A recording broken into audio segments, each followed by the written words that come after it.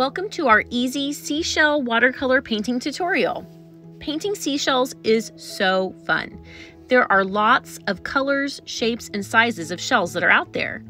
It brings to mind fond memories of beachcombing to find the perfect shells. I love that you can draw and paint them your own way, and it's great observational drawing as well as painting skill practice.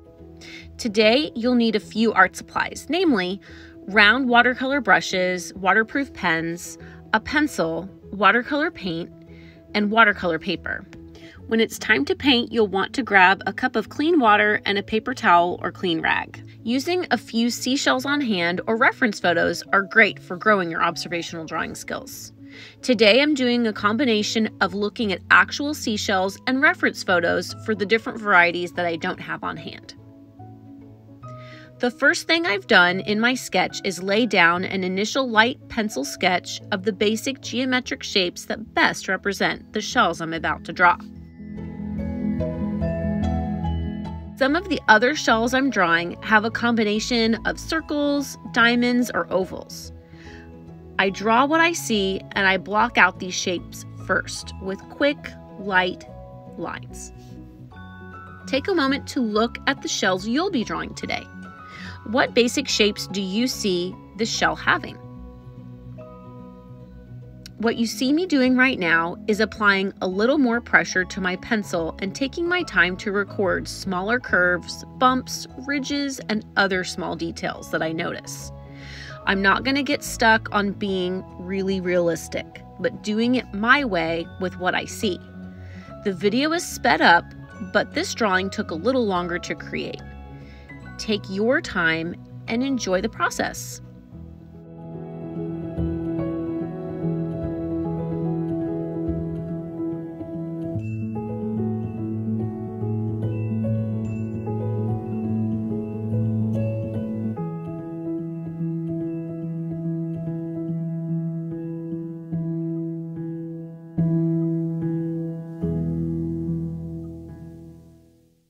Here are all the shells I'm going to be painting today. Oh my gosh, I'm so excited. Next comes a waterproof pen. These say right on the label that they are waterproof, so I stick to these. You can test out different pens to see what works best for you. Just like a pencil, I can apply heavier and lighter pressures on my pen to get thinner and thicker lines. I make my lines thinner where it's lighter and a little thicker where I want more weight or where it's going to be darker on my page.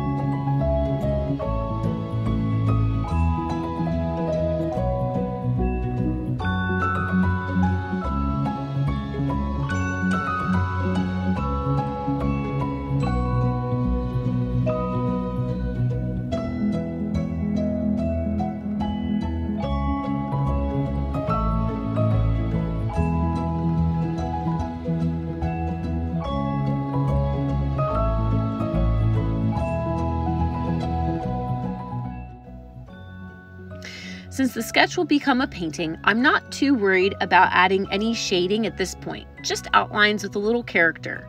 They don't need to be perfectly overlapped with my pencil strokes. And you can see as I go, I add a little bit more flair, curving my lines, exaggerating details, and keeping it loose and flowy. When I'm done sketching, I'll go ahead and get out my paints and painting supplies.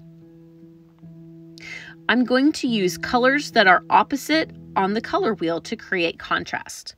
Today I'm using orange and blue, but splitting the orange, so I use red, orange, and yellow. On a separate page, I've experimented with the colors that I've chosen.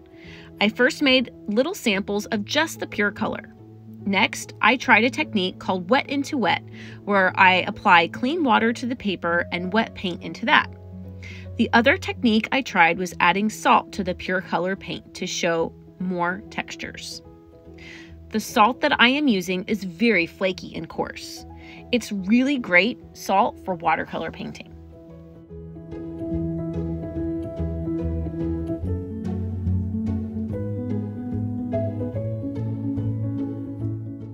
In this time-lapse painting, I'm using the painting techniques I practiced and experimenting with color. Blue for the shadows and mixing in a bit of yellow and red-orange to create neutral colors.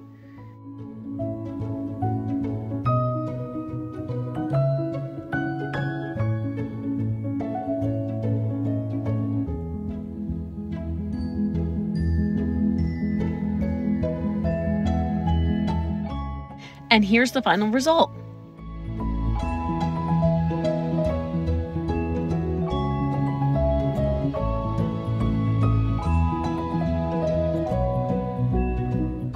I go ahead and let it dry to see where the colors absorb into the paper.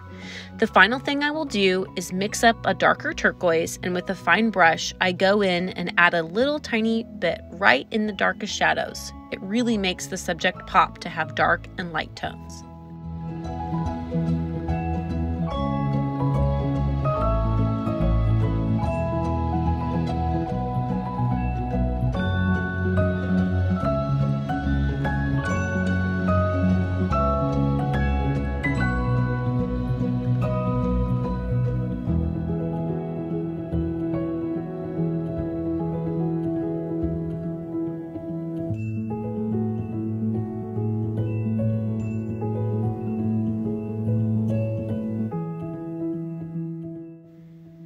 I'm proud with the way these turned out, and I hope you are too.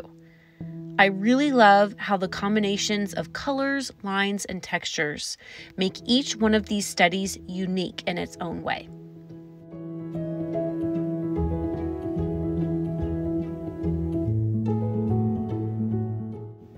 Experimenting with colors, painting techniques, as well as different drawing and painting supplies can really help amp up your observational drawing skills.